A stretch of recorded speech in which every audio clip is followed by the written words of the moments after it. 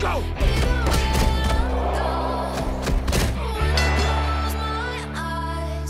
I said, Jake, you have to train like a fighter. I can't have you faking it.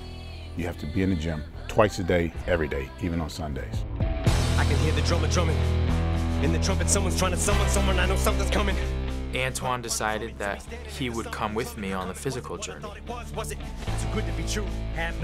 It was amazing to have your director there with you, pushing you every day. Like sometimes they're like, oh, I'm too tired. He's like, well, we're there at 8:30 or we're there at 4:30 a.m. That motivation, that sacrifice is what drove both of us.